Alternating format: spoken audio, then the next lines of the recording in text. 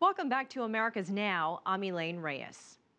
From North America now to the Andean mountain range of South America.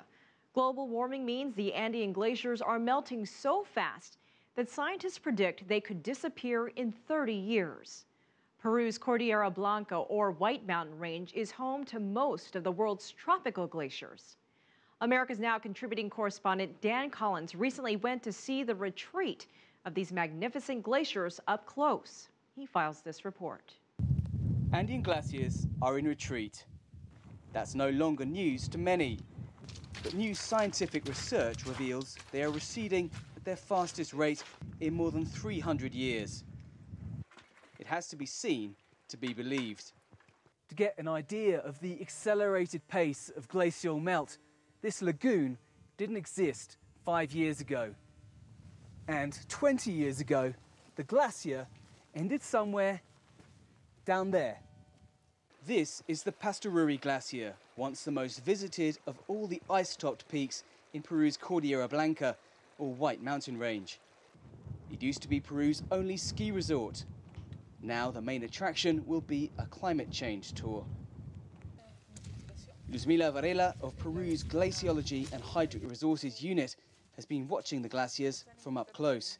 En este glaciar en Pastoruri tenemos un monitoreo desde los años 80, en el cual ha indicado un retroceso de 577 metros por año, ¿no? Que es alrededor de 18.05, ¿no? que se va perdiendo al año.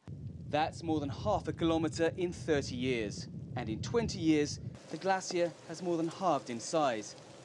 The Pastoruri reinforces the scientific evidence that the glacial retreat in the last 3 decades is unprecedented. Tropical glaciers like these are more than just stunning scenery. They are also a vital source of fresh water for tens of millions of South Americans. But as the glaciers recede, there's a far more immediate risk to the people who live underneath them. In 2010, a chunk of glacier fell into a lagoon, creating a wave more than 25 meters high that triggered a landslide. In Pariacaca, villagers like mother of 3, Ana Berospi, still remember that terrifying night. Gentes han correteado, no sabía por dónde escapar. But these mountains have seen greater tragedies. In 1970, an earthquake triggered an avalanche of snow, ice and rock, which obliterated the town of Yungay. Some 70,000 people were killed in the deadliest earthquake in Latin American history. Scientists say global warming will make such natural disasters more frequent. But with help from another mountainous nation, Switzerland, and technological assistance from the University of Zurich, the town of Carhuaz has installed Peru's first early warning system. Pariacaca's leader, Valentin Cantu, sleeps easier.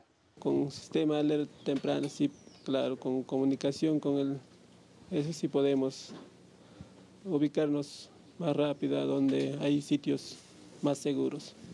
With our guide Sosimo Waman, we hiked up to the glacier to see for ourselves.